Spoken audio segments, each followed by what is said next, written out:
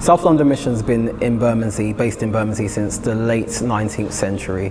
It was set up as a response to some of the most impoverished areas of London. So it's got places of extreme wealth and places of extreme poverty. And here at the Mission in Bermondsey, we're slap bang in the middle of that.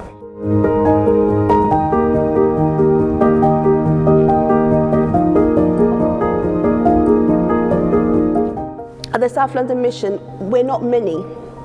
We just have vision, we have drive. We've grown up in this area. So we understand the area, we understand the frustrations, we understand the injustice. But we also have a picture of what the future could look like as well.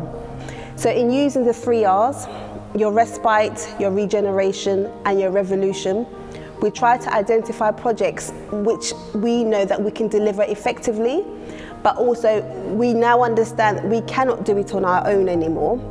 We have to work in partnership. Brightbox is a meal kit that contains all the ingredients and notes you need to prepare a healthy meal for a family of up to 5. Brightbox is something the whole family can get involved in, which is a really important factor. We want families to work together, to spend time together and enjoy quality time together as well as a quality meal. We want to represent a community where everyone is invested in the common goals and the common good and not defined by all the things that make us different.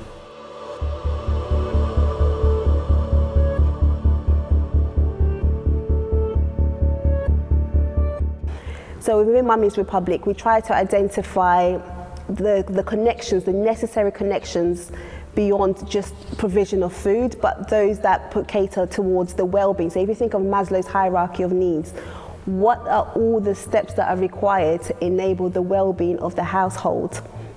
And so we identify, yes, of course, food and housing, but then it's also the community around you, your safety, the ability to be recognized and missed when you're not around.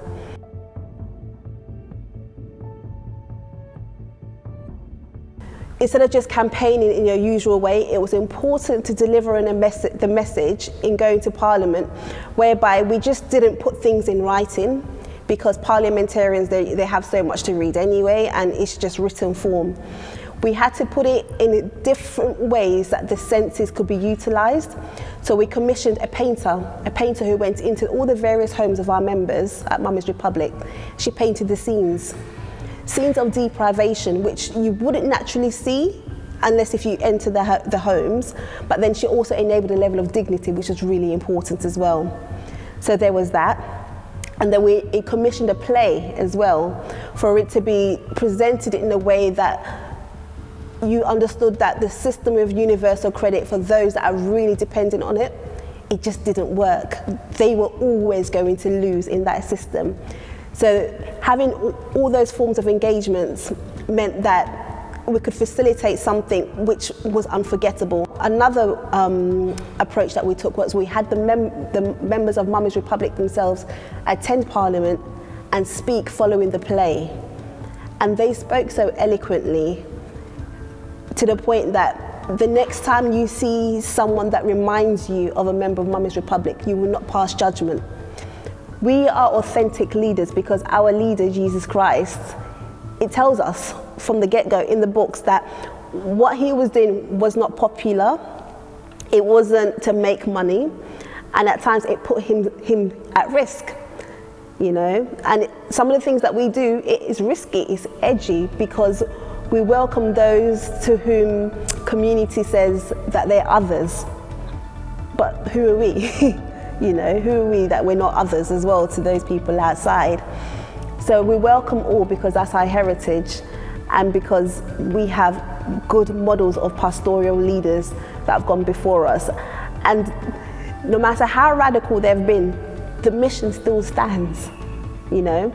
It's seen it all, it's seen the blitz, it's seen rises and falls of the stock market, but it still exists, and it still exists because poverty is systemic, and it still exists. And for that reason, we can still always just be willing to put on our armour and just fight it, whichever way is necessary. Because there are living enablers or visionaries or prophets, whatever language you want to use, that exist within our community and enable the journey of God's people. I know it's easier said than done, but it's where the Spirit is calling our energies right now in terms of revolution. There will be a change. It might not be today, but it will be tomorrow.